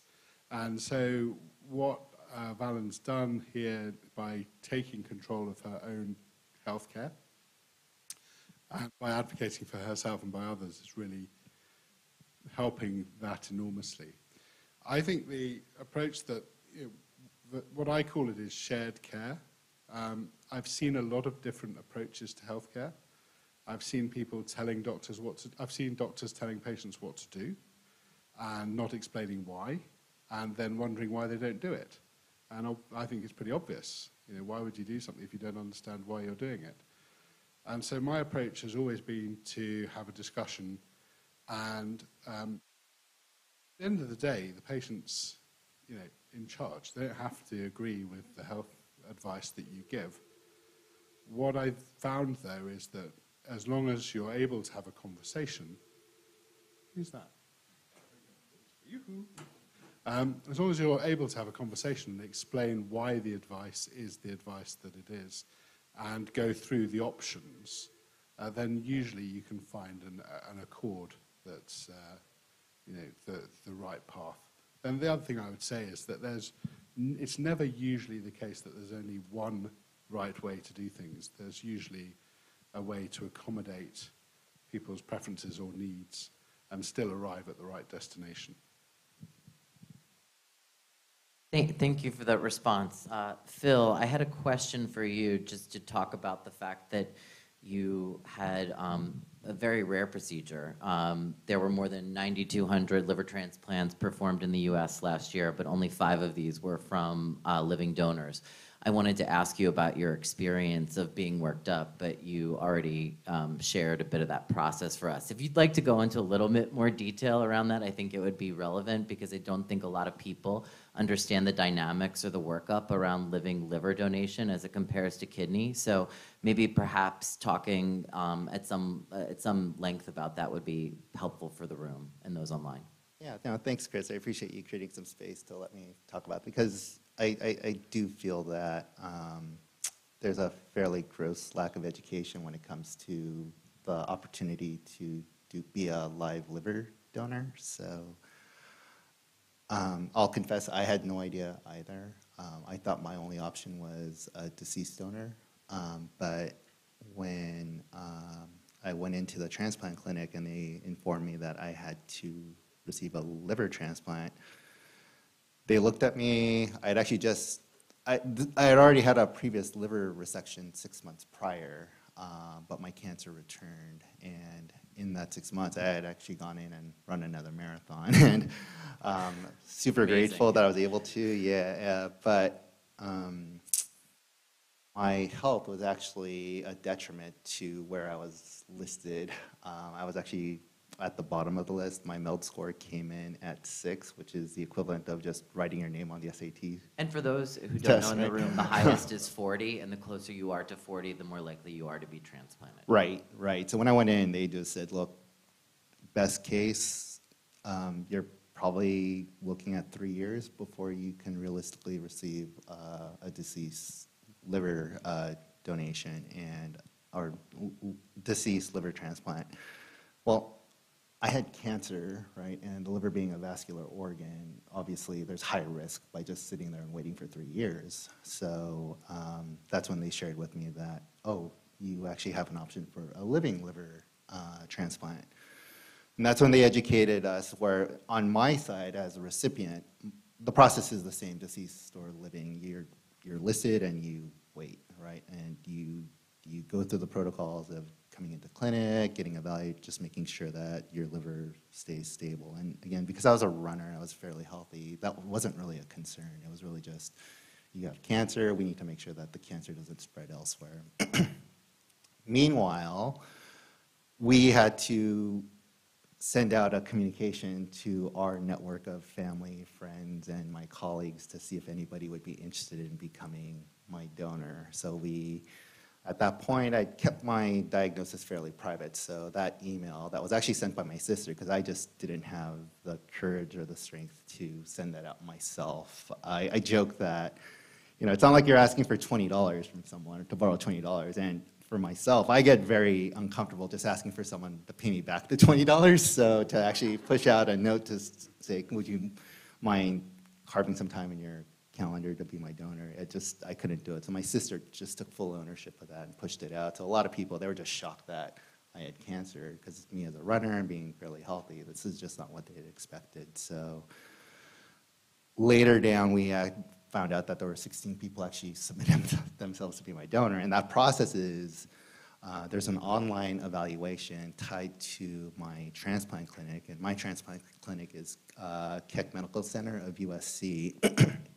And they would simply just name me as the recipient and then go through a very long online questionnaire that evaluates their physical health, but more importantly, their mental and their psychological health, because those are the factors that I believe weigh most in the evaluation, because they want to eliminate any risk of this person backing out. And of course, they have every opportunity to back out, even up to the point of surgery. So that was just on my side absolutely agonizing, because we're just waiting. Meanwhile, on the side of the folks who are interested in becoming my donor, they're also kind of in the dark, right? So they submit individually, and they are essentially ranked based on their health, their age, and their general, I think it's health, age, and blood type. So based on that, everybody's ranked, and my donor actually ranked at the very top, and he never backed out. He stayed committed, and on his side, the logistics of it, I was explaining to Chris, was just enormously challenging for him because one, they are discouraged from disclosing themselves as my donor to me. So I'm being handled by my team, he's being handled by a completely separate team. But logistically, it was extremely challenging for him because he lived in Portland, I was here in Los Angeles. So it wasn't just, okay, drop my name in the hat and then just call me when we can have the surgery. No, they actually had to fly him back down like 3 times to get medically evaluated and psychologically evaluated. And in addition to that, it's the psychological and the mental evaluation that weighs the heaviest because every single time he was in communication with them, whether it was in person, on the phone, or through an email, it was like, are you sure you want to do this, right? You can die, bad things can, happen and things can go wrong. And it got to the point, and even on the day of the surgery, when I got rolled in, right, for transplant, they rolled Mark in right next to me, and I heard them again ask him, are you sure you want to do this? Because again, he has every right to back out, right? So, but no, he said, I am here to save my friend Phil's life, so let's get this done. So, but for him, and I just get emotional thinking about how the conviction that he displayed from day one of hitting submit on that online questionnaire, to booking flights out of his own pocket, to coming down, booking his own accommodation, without telling me once that this was happening, he's a hero. I mean, he's a hero. If there was ever a call to action to make organ donation living easier, I mean, this is the story to tell. So thank you so much for sharing that experience. I think it was really illuminating for all of us in the room. Valen, there's a moment of great vulnerability in the series where you acknowledge that it's sometimes difficult to ask for your caregiver's support. How do you combat this instinct and speak up for help when you need it? I'm still struggling with it. It's a really hard thing to do because as your health deteriorates, you see how everybody else has to chip in and do things, and all you want to do is to lead a normal life. And just coming to grips with your health getting worse, and then just feeling that guilt of, I'm almost 40, but we're a younger couple, and to think that this is the life that Noah is living because of my health issues, and it's been just something really hard. But I think the biggest lesson that Noah has taught me is that if I don't ask for help, it's likely going to make the situation worse. It's like I need to just learn to accept it, and that will not make things so challenging. Because if I push myself and don't accept help, then I'll likely be dealing with a bigger issue, and then that's not good on him either. But it's been interesting dynamics between my parents being my caregivers and then going towards my husband being a caregiver, because a lot of times growing up, I just kept things to myself and wouldn't tell my parents because I saw the stress that it put on them. And my husband has been able to handle things differently than they could. But I remember I would be really sick and not tell my parents and just drive myself to the emergency room because I knew the stress it would put on them. But then in turn, that's not good for me. There's just so many dynamics that really need to be discussed and out in the open between, caregivers and the long-term impact on it. And it's just tough to be vulnerable and just, understand that this is the situation. But Noah's really encouraged me to really understand that it's helping the broader picture if I can just ask for help. But I feel like I need advice on that. Well, I think your honesty was tremendous, and I loved how you referred to the idea of we are getting a liver transplant. Oh I mean, gosh. that was a really emotional moment for me watching the series because I could feel that. And, I think you have to view it that way. So, it's incredible that you've really built this team dynamic, and I think it's a critical part of your journey and your journey to wellness. Thank you. Drew, I want to turn to you for a moment. The segment on the wait list is such a powerful one. You managed to capture the feelings of anxiety and stasis that accompany the wait for a life-saving organ, as well as the feelings of gratitude and survivor's guilt that can come with finding a match. As a documentary filmmaker, how do you achieve these moments of emotional truth? Started walking directions to I think Right on cue. Siri might have some input from the second row over there. It's a great question, Chris. I think we wanted to do in the middle of this anthology and at the end something that was a departure from the setting of the rest, which was, for the most part, this is Valen's home. It's very personal, it's very intimate, it's very her, and by design it was very comfortable. And that was helpful always for, it also helps to have a relationship, which we already had before this project, to be comfortable in an interview setting. For topic and letter 6 and 12, we did something different because it was our third day shooting together. We felt like we had some momentum and we wanted to take a little bit of a risk. As you could see, it was like a green screen studio kind of thing instead. And we just wanted to get clever on which topics could be best captured in that way. And when Valen would tell me her story of being on the wait list is like being in this void-like prison and being in the dark and being in this gray area of waiting, I was like, okay, I think she's ready to do something that actually does feel by design a little bit more isolated. And there she was. She executed it perfectly, and we did an interview very well in that context. So that was kind of the idea with topic 6, the wait list. I mean, it really came through to the viewer, and that sort of moves me along to the segment around living life immunosuppressed and how important it is to establish a new normal to control risk of infection, malignancy, comorbidity. I'm putting this out there to all of the transplant recipients on the panel. To what extent did the pandemic impact your new normal? And Kaden, why don't we start with you?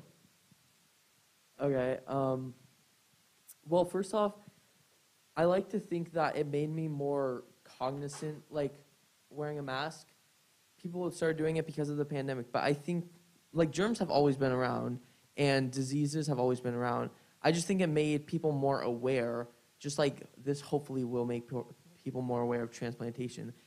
It made us more aware of what is out there, what can affect us, what danger the world holds for our immune systems. And I think it made people that are immunocompromised even more scared because when we suffer, it's greater than when people that have less health risks deal with it. Phil, I'd love to hear from you. Yeah, it's really interesting. By the time the pandemic had hit, I was 6 months post-transplant, and we had established protocols with our family and friends. Anybody who wanted to come and visit, that they had to be masked. We actually made them wear latex gloves also. I don't know why we did that, but we said, you need to be gloved up, and we had sanitizer everywhere. And then when the steel gate of the pandemic dropped, I was like, wow, welcome to my world, folks. So, but what was really enormous for me was just noticing my community. They were so vigilant to protect me once the pandemic happened. Every time we wanted to, whether it was just come outside and say hello or get together in a nice spaced group setting, they thought of me first. Okay, what accommodations do we need to make for Phil for us to do this? And that was just really, really touching to see that. And the fact that they are already kind of like pre-educated based on their engagement with me over the previous 6 months. It just felt like my community, my people, they were very prepared for the pandemic and incorporating, all these safety measures for them to live their lives. And they continue to do so to this day. So I was very grateful for that. It's incredible to have that support. Valen, I'd love to hear your thoughts on this. Sure. So there were, like you said, Phil, it's almost like the rest of the world is getting a bit of a taste of our world. There were some things that was very common, like wearing masks and washing our hands. We don't need educated on any of that. So that was normal to us, but it was absolutely terrifying for the community because when you have a suppressed immune system, you respond differently. We can get severely ill from a cold. If I'm vomiting, I can't keep my medicine down, it's going to the emergency room. A fever is emergency room right away because that's different for us than a normal person. And this was all new, so there wasn't a lot of information, and it was really hard for our community because they didn't have a place to go to understand this. We had no direction of what to do, and still to this day, our transplant community, we're receiving different information from our doctors, and we talk to each other and have no idea what we should do then. And so that's been really challenging. I still am a part of a research study to test the effectiveness and durability of the vaccine. And that was something that was really concerning for our community because we weren't a part of the studies. So we didn't know how we would respond, if it would be safe. So being a part of that was the only place that I was getting reliable information from. And still to this day, like I think as transplant recipients, we just have to be adaptable, even, well before COVID. And that's something that we have to have to do. I was telling Chris that through recent trips with Thermo Fisher is just my first sort of exposure to broad audiences and more people, but I'm still, like I did a recent trip with them, and then I go home and I live really careful and secluded. And now all of a sudden I'm like out in the world, and I'll go back and live really secluded. I get getting these weird, kind of experiences. But even on trips, I'm not responding like traveling like a normal person. My goal is to be able to do the engagement healthy and get home healthy. So yesterday I stayed safe in my room. I ordered dinner in. I'm here masked and hope to just get home safe and celebrate my 20th anniversary. It's like our lives are constantly different than others, but that's why I think it's important to talk about it so we can normalize our experiences. Well, speaking of seclusion and isolation, I think all of us in the room can attest to the impact of 2 years of quarantine and social distancing and the strain it's put on our mental health. Mm-hmm. We know that incidence of depression and anxiety is up, and I'm curious, you talked about in the documentary that as a transplant recipient, there's a lot of focus on your physical health and managing yourself physically, but that often comes at the neglect of mental well-being. So what are some things that you do to make sure that you're checked into your, mental state, and that you're not just managing your physical health, but you're keeping yourself strong and mentally well? I think that's an area that's really lacking support for our community. And we're like during transplant evaluation, when we're dealing with so much and being so sick, that unfortunately some things can get pushed to the side if we don't have easy resources or it's not easily accessible to us. And I think that's one of the aspects, because we're navigating so much, and while that should be at the top of the list, if we don't have means to be able to get the support and help, then that unfortunately might not happen. I feel like for my overall mental well-being, it's not one thing, it's a combination of things. I'm fortunate to have a really good support system. I think being passionate about something is really important, and my patient advocacy fills that. And I also think having a healthy outlet, kind of like Caden talks about, movies, and for me, writing and doing something to channel what we've been through. I really believe that talking about things has been really helpful for me, because it helps to try and process it and, create something meaningful from all that I've been through, because this is really traumatic experiences for both the recipients and the family at large. So I think it's really important for us not to hold things in. I did that all through my youth until my 20s and realized, oh my gosh, I can't believe I didn't talk about anything. And so I really hope to encourage other people to find outlets and other people and just really, positive ways to be able to get what we've been through out. And kind of like I shared in the video, is that doesn't have to be up here on stage like we're doing. It can be, something like artwork or something quiet like watching a movie or writing. I just think it's important that we bring this topic to light, hopefully be able to provide more resources, and that it's something that is like preventative care, not something that we're doing after the fact of going through everything. I'd love for it to be that you find out you need a transplant, and that's immediately part of the process and support that you're given. So I want to talk about health hiccups with respect to preventive care. And this, again, is posed to the 3 transplant recipients, and we'll start with you, Caden, and work our way down back to Valen. How do you prepare yourself for the inevitable health hiccup, physically, mentally? What are some things that you consider? First off, I know there's always going to be health hiccups, so it's not like I'm naive to them. I know they're coming, I just don't know when. I try to prevent myself by staying on top of my meds, which I'm not always the best at, which I need to get better at. I go to my doctor's appointments. I try to listen so that I know what, like, my lab levels are. I try to understand my condition, and, like, I bought Grey's Anatomy, the book, because I'm like, I'll look up creatinine and it'll give me a better definition than the internet will.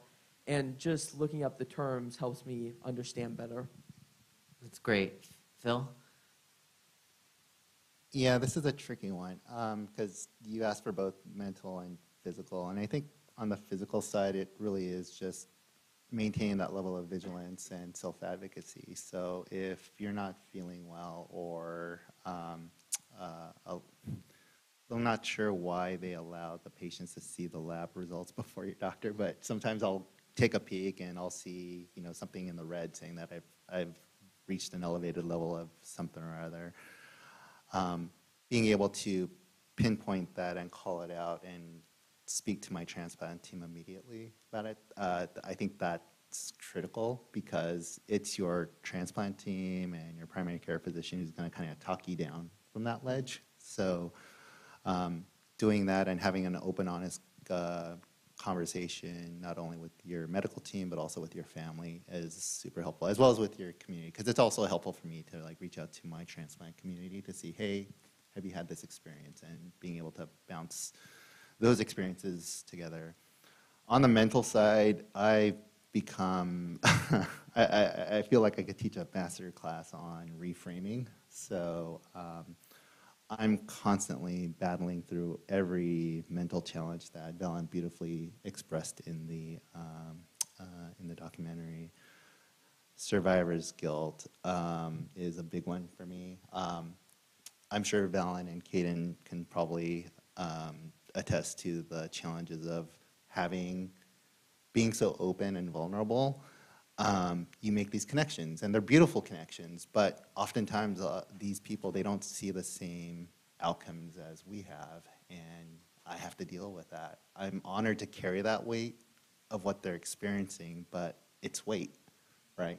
So having to navigate through the mental and emotional challenges that come with that it's still challenging. I don't have an answer other than working with Valen and the transplant community to find ways we can navigate through this together, because it is a shared experience.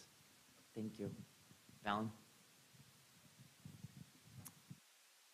It amazes me that the metrics for transplant is 1 year after transplant, and seeing how well people are doing, and just we're not actually, we're not just data, we're human beings, and we're not often asked how we are. Like, it amazes me that I've gone back for clinic and they look at my numbers and you look great, get out there and live your life. There's so much more to that. And nobody actually asked me how I'm doing.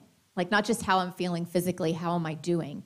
And if we did that more often, we'd understand more, and then we'd know what resources are provided. And maybe if we had more education, like Caden said, on taking medicine and why it's important, then maybe transplants would even last longer because we were more empowered.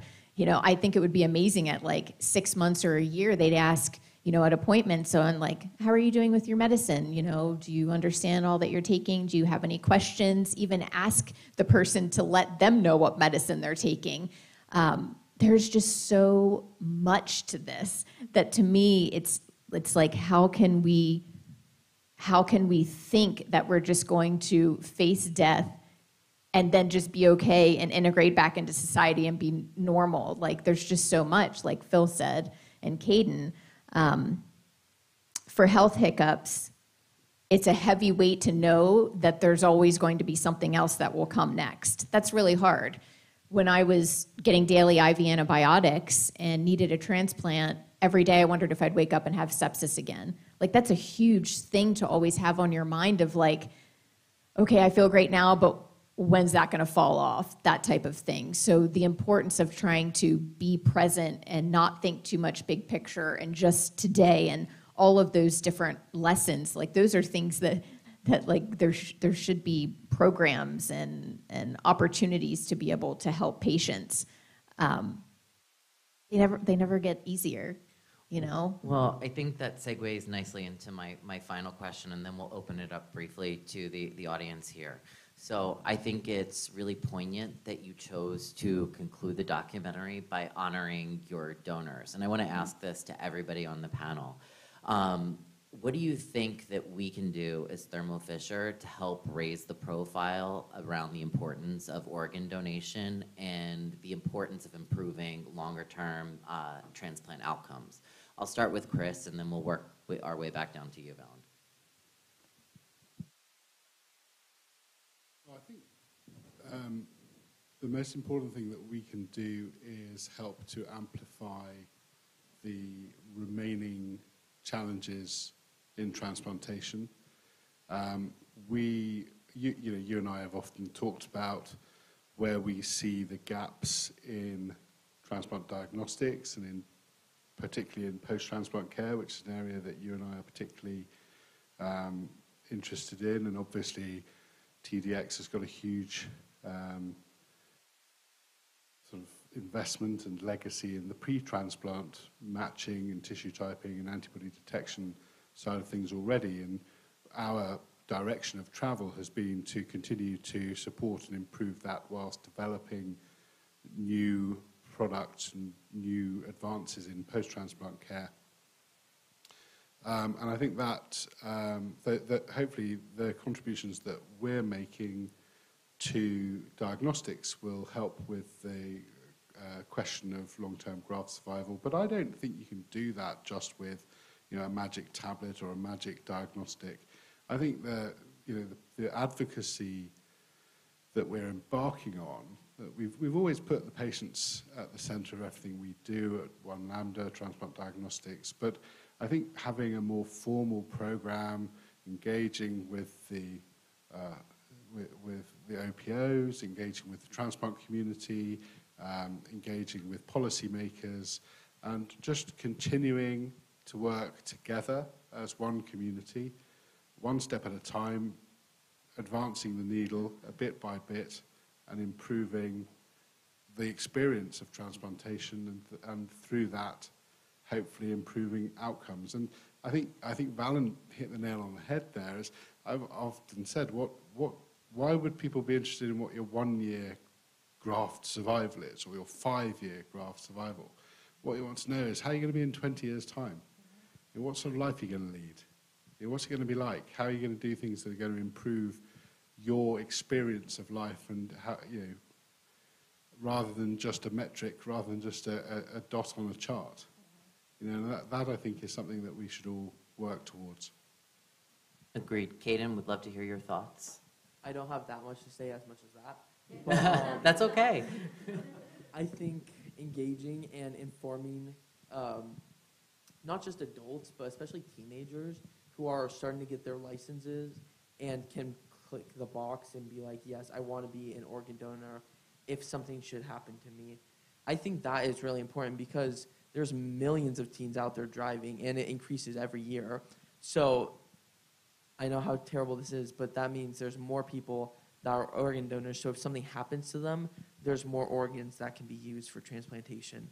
And I think also not just having them check the box, but also knowing like the lives that they will impact if something should happen to them, and the life that can be lived if they get an organ. It's a really profound, well-considered response. Thank you. Thank you. Phil. I think we all know that organ transplantation, it's not new. It's been around for decades. Obviously, the technology and the medicine has been elevated thanks to time and investment, but I really do think that it's education, and obviously anybody can pick up a pamphlet or a leaflet and read that, oh, hey, you should become an organ donor because you have an opportunity to save up to 8 lives. We all know that, but there's something about the power of voice and the power of story with that voice that really lays the foundation. It's that connective tissue where people connect, and that's when you spur meaningful education, right? Because so many people have come to me and say, look, I had no idea that I can donate a part of my liver, right? And I'm not, and they're saying, look, maybe I can't do it, but now I have the education because I know your story. I know Valen's story. I know Caden's story. So because of that, I can now see someone's need and draw a connection and say, there's an opportunity here where someone can actually save your life. And if we can continue to create these amazing partnerships with One Legacy and with Thermo Fisher, I think we can get there because, again, transplant, it's not new. It's been around for a long time. But I think it's just by expanding that education and really just that connection, that human connection, that's how we can get there. Yeah, there seems to be a theme in the responses about incorporating the transplant community voice into the story, storytelling, education. I think that that's really critical. Drew, your thoughts on this? Yeah, exactly. My response is really similar, actually. I think Thermo Fisher could really continue to help with this cause by just broadening the aperture of the spotlight on stories like Valen's. I think you can really turn ripples into waves when you make it more than just spotlighting one person, but having Valen be sort of the leader in opening it to a much larger community, getting people who are also comfortable on camera to impart their tales and their stories and just make this all feel something that you've pointed out that has been going on for decades, but is sort of left in the dark still in a lot of ways. All make it feel more familiar, normal, and something that is absolutely needed. And that would be my hope going forward, that we can just do a little bit more and make it more about the entire community to broaden it. And Valen, obviously we want to conclude with you, given that I know this is your mission and you have some really profound things to say about it. Oh, thank you. I've spoken to high school students before, so I wholeheartedly agree with what you said, Caden. I love our community. It's important for us to gather together, but we need to figure out how to get outside of our community for education. And we can do that by creating really amazing, impactful projects that are going to be shared beyond our community. Speaking to high school students, I think back in high school, I didn't understand organ donation. So how do we educate them? How do we also make this an okay common conversation for at home, that families can talk about this? Families that don't have any personal connection to organ donation, but they saw a video, they saw our series or docuseries, it encouraged them to have the conversation, and then they're making educated decisions. And by doing that, they need to see the visual representation of the impact that their decision will make. And I think we can do that through storytelling. There's the deceased donation and then the living donation. So by the education, we're encouraging deceased side to check yes for organ donation. But something that's been on my heart is the living donation side. So I'll be celebrating 20 years this weekend. Harold, how many years for you? 22 years. Congratulations, Harold. Harold is a living kidney donor, and I want to tell stories like Harold's. I want to tell stories of people that are far out from living donation so that we can hear the impact it's had on their life. It gives me goosebumps because I feel like you see videos of a donor meeting a recipient shortly after, and it's amazing. But let's talk to them years after. So it could be like, Harold, how has this impacted your life? 22 years. And then all of a sudden, the viewer will be like, oh my gosh, I have the opportunity to do that. So we need to see, yes, the impact on recipients, the amazing life we can live. And like I said, I want to show how rich it makes our lives. Yes, we have a lot to deal with, but we're different, changed people in a beautiful way. And so I'd love to share a different side of living donation that we haven't heard yet. And I know of people that are on dialysis and aren't educated on transplantation. I know people that are scared of taking immunosuppression medicine because they're not sure what their life will be like. Those are the people that we need to educate, and we will have an incredible impact if we can reach these different audiences. And I know we can do this meaningful work. I completely agree, and we at Thermo Fisher are not just committed to telling the stories of transplant recipients, but also the donors, particularly the living donors who have supported access to transplantation. So you have our commitment to amplifying that voice. And on that note, Valen, we would love to congratulate you. I know Nicole wants to say a few words to wrap us up on your 20th year anniversary, which is really a major milestone.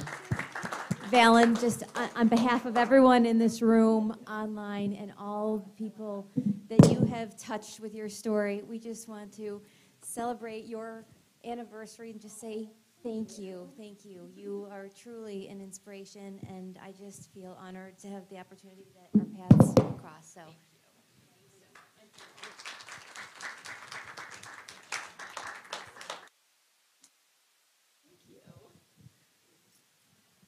Everyone, we're running up against time. I don't know if anyone in the room has critical questions they'd like to ask of Valen. We have about 5 minutes. We also have some light refreshments here and out in the foyer. You can grab them. We have the space until 5:30. So does anybody in the room have a question? Jen?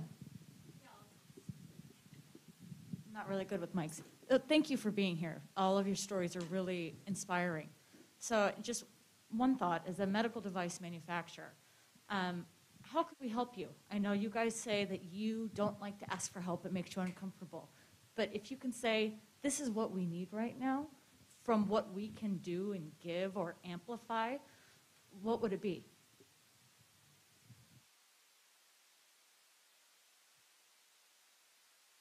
I think, first off, the less scarring, the better. So if a biopsy can be less invasive, such as I had a biopsy in which a special needle was brought out, and it was so small that there was barely any mark left. And that was just the best because it was the least painful biopsy I've ever had. And I still remember it because of that. So if you can keep making stuff that improves medical technology to make it less invasive, then that would be amazing.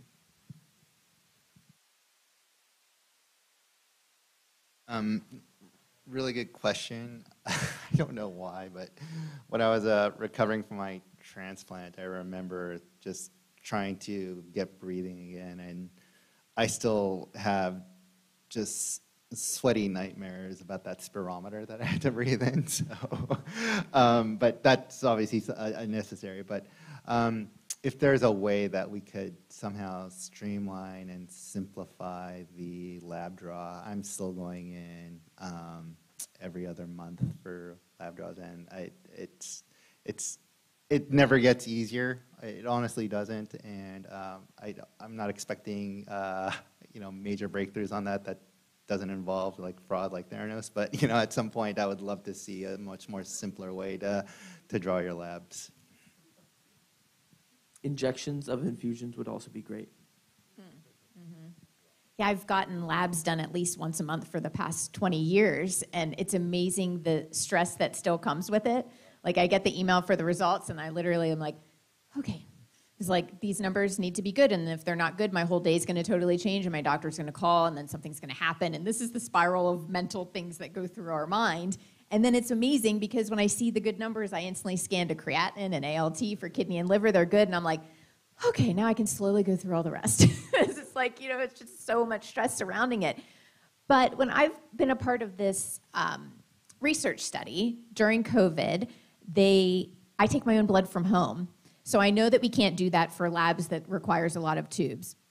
But making it so easily accessible for me to do that, and again, it was almost an empowerment. I was excited. It's well, I can do this myself. And I was able to package it up, and they picked it up on my front doorstep. It kept me completely safe during the heightened time of COVID that I didn't need to go out. And I think if we can streamline things and make them a bit easier so that we can incorporate them and feel like we live more of a normal life, because we want to have the best quality, the most kind of normal life of we can work full time and do all these things. So if it cannot feel like tests and things like that take up so much of our time and feeling just different than other people. I think just that would be helpful, kind of like the urine test right now, that instead of doing like biopsies, things like that. Because my experience with the liver biopsy was extremely traumatic, so I agree with that type of thing. So I think just making things a little bit easier for us in the form of testing, I think would be really helpful. Well, thank you everybody for coming. We really appreciate your time and attention and commitment to the transplant community. Please feel free to take some light refreshments. You know, some of us will be around for Q&A. If you want to grab us and chat, we're more than happy to stay until 5:30. And again, we really appreciate you being here and supporting Letters of Hope. So thank you.